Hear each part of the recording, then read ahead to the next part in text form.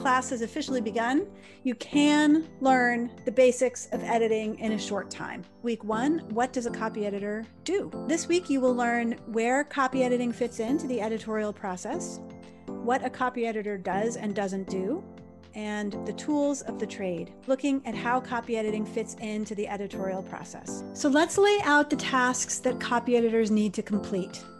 Any questions on what we just covered? Your assignment, Week 1 packet. Welcome to Week 2, Mastering Technology. I wanted to spend a little time going over the homework. Let's get started on our lecture. You will learn the basics about Microsoft Word, including track changes.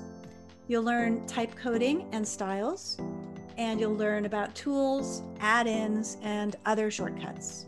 Word is the editing software you should become familiar with. So it's very easy to ignore backups, but you really shouldn't.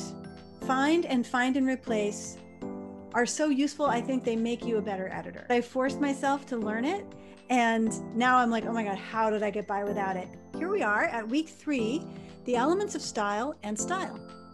This week, you will learn how editorial style differs from literary style, the hierarchy of style authority, and what a style sheet is, how to make one, and why it's important.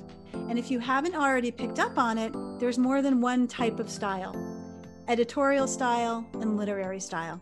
So let's do a little practice. Can anyone tell me the 3 style authorities to use when you're copy editing a trade book? By now, you should have a clear idea of what style sheets are. Week 4, into the weeds we go. So you will learn this week what and how to fact check, common continuity errors and how to handle them, and the skinny on permissions and copyright. What is fact checking? The Macmillan and Penguin Random House books I edit always require fact checking. What are continuity errors? They're details that don't match or don't ring true. What needs permission? Anything that is or might be copyrighted. Keep in mind the 3 basic rules. Here we are, Week 5. Editorial judgment and querying. This week you will learn what we mean by editorial judgment, what to query, and how to query. Copy editing does not mean following the rules blindly. The copy editor serves 4 entities. For example, if you replace an unclear pronoun with a name, you're serving the reader. But the work you do as a copy editor can also affect art. So how do you develop editorial judgment?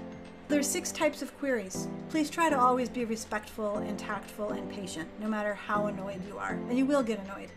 So here we are, Week 6, Insider Tips for the Happy Copy Editor. This week, you will learn how you can find work, how much money you can make, and how to freelance successfully. The first step I advise is to create a website. Next, you want to find ways to get experience in editing. So you can meet authors and other editors online, especially social media. Getting paid. This is the fun part, you guys. Sounds ridiculous, but you can get injured as an editor. Take the extra time to set up your workstation. Time management can be a challenge. It's a challenge for me, even after all these years. Don't be so worried about the money that you never get anywhere, that you never freelance. So that is it for Copy Editing, Principles and Mechanics. Thank you for being a wonderful class, and good luck.